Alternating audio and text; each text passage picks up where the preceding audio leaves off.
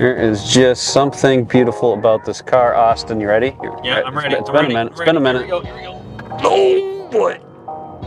Oh, and that's heavy on the brakes. That is that right there is a Audi A8L with near 600 horsepower. Right, and it's awesome. I love a freaking sleeper car. There's something absolutely amazing about a sleeper car. But anyways, guys, in this video, what we are doing is we are discussing something that's pretty big for us, something that's pretty awesome, and we need your help. Like, we've gotten to this point that we're ready to buy another car. That's not really anything new.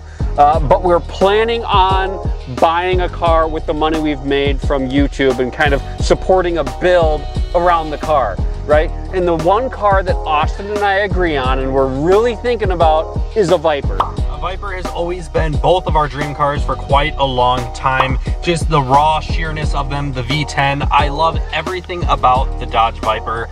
And I think you do as well. It's a car that you have to own, I feel like, if you're an auto enthusiast. Like, I would die in a Viper, right? So, like, I have a coworker that wants to be mauled by a bear, and that's how he wants to go out. I feel it would be a completely satisfying life if I died by a Viper. But, Austin, hang on a second.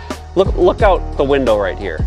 Is this maybe a better option? That definitely could be a good option. Is that for sale here? Is that what here? Maybe we're onto something. Like and subscribe the video right now if that's the car we should buy. A 120,000 mile Ford GT. Yeah, that is. I believe that is one of the highest mile Ford GTs in the world. It's an 06 GT, and yeah, I don't know. It's been here for quite a while though, but that's actually not why we're here. No. Okay, so I like the sleeper. I have the 17-foot long sedan, this luxury sedan that can get down and boogie, but it still lacks a little bit of the rowdiness. And I think we should get out and talk about this right here. All right, Austin, this isn't a new concept by any means. Let's get that straight, right? It's not. People have been Whipple supercharging F-150s for a very long time, yeah. And that's what we're talking about here. We wouldn't just buy a regular cab XL F-150 and not do something crazy to it. Yeah. So this truck is potentially available for us to purchase. Yep. It is a two-wheel drive 2024 F-150 XL. So that there's some cool stuff there that we're going to talk about. Yes. But then there's also the next generation, the 6th generation 3-liter Whipple, and there's projections that this could then produce 750-ish horsepower. Yep. So I ordered this truck 3 months ago with possible thoughts on us having this on our show floor here at Apple Valley Ford. So the goal was, when I ordered this, for us to have a show floor unit for this new supercharger package that we are now offering to customers. Now all of a sudden, as it comes in here, our YouTube income has gone up quite a bit. We've got all types of new followers and subscribers, so thank you guys so much for tuning in. But we're thinking, would it be cooler for us to purchase something like our dream car, like a Viper, or have a truck that can literally beat supercars for under 50 grand? Right, yeah, it sounds like an awesome idea. And there, my mind just keeps going, right? Yeah. Obviously, there's the whole sport truck concept of lower this thing, slam it, get it on some wheels. We're gonna talk about the 2024 in just a second, because that in itself just makes it appealing.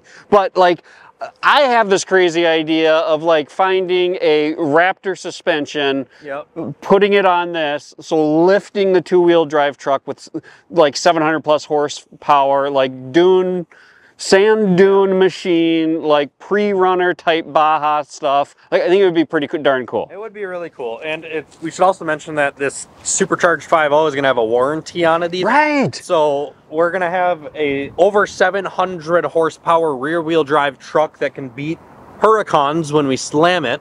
And then it can be a pre-runner in the winter. Yeah, let's understand what this is, Austin. So like come back here and let's look at this together. This is a 6-foot long box. So there's actually right next to here, there's a crew cab, right? And look at the difference in this. Like, it's like a 3-foot difference between the two. And when we talk about weight, this thing weighs what, 4,000 pounds? It weighs, yeah, like anywhere between 4 and 4,500 depending on how it's optioned. And there are no options on this. However, that's where it gets really cool in my opinion. Like a 2023 Ford F-150 XL, like, yeah, cool basic work truck. Very basic. But now you have a truck that is fully updated with its lights and its grille. Yep.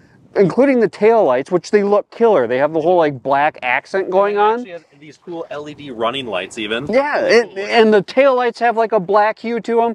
But the real fun is, okay, hang on.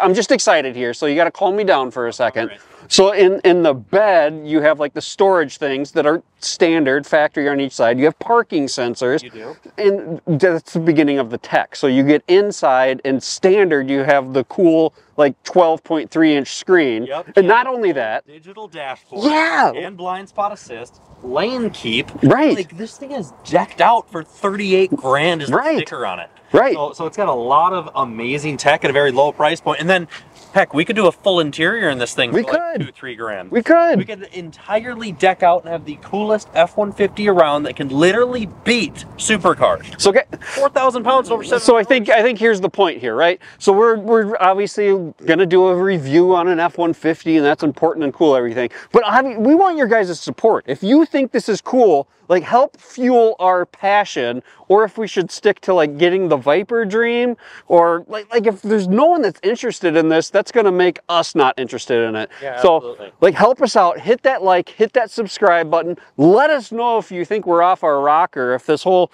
Whipple supercharged F-150 craze is past, like the whole sleeper concept, or if we're just getting started. Yeah, let us know, but I think this thing would be a riot. Being able to floor it at 60 miles an hour and break the back end free on a single cab pickup truck. Right, like we just reviewed and compared a Raptor to a Raptor R, right? Yeah, the Raptor R is 2,000 pounds more than this, and it would have less power. And the Raptor R broke 37s loose, and it scared me behind the wheel. It was so quick.